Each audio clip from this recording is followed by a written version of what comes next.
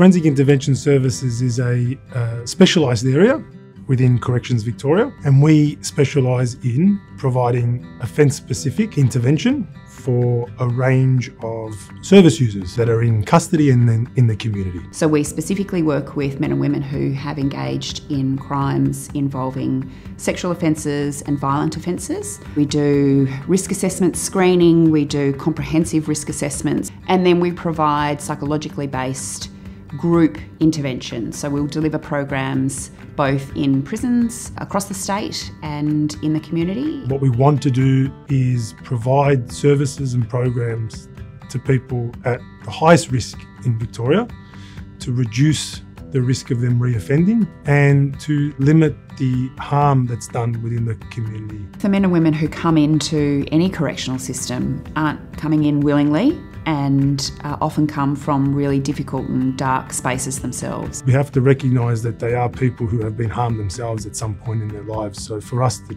treat and intervene, we have to understand all facets of someone's life. So Forensic Intervention Services is founded in the Risk Needs Responsivity Principles, which is a model with decades worth of research sitting behind it internationally in the correctional space. And essentially the model is the framework on which we hang our practice. So we are looking to target people's risk, what needs they have in particular areas of their life, and we want to do that in the most responsive way to have a positive impact. We recognise that it's not in everyone's skill set as soon as they walk out of university or come from a relevant field that they're ready to jump into the room with 10 or 12 people who have committed offences. We have developed and we implement a really comprehensive clinical induction training program for all of our staff. So we have a 16-week program. It's a very engaging program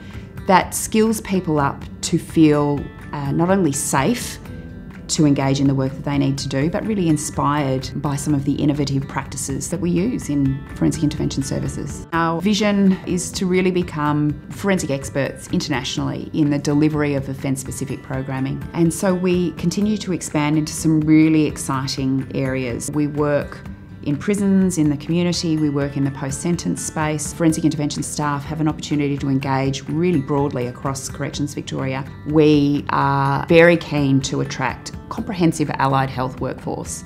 So obviously we engage psychologists, we engage social workers, occupational therapists, mental health nurses. We want people who have an optimism for change. So that's essential to working in Forensic Intervention Services. If you've made a decision to kind of look at working in prisons and in community with people who are marginalised or disenfranchised, then you've got a passion for wanting to contribute to a safer community.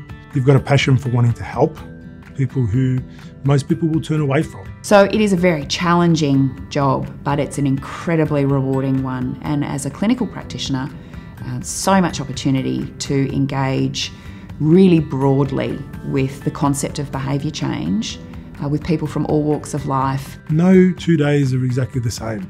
And I think you have this ability to be challenged in lots of different ways, professionally and personally. We're a really open space for learning, for developing and for becoming excellent forensic practitioners. The support that you receive here, the challenges you'll be able to kind of face, the hurdles you'll be able to overcome, and the growth that you'll experience is only achieved in a place like Forensic Intervention Services.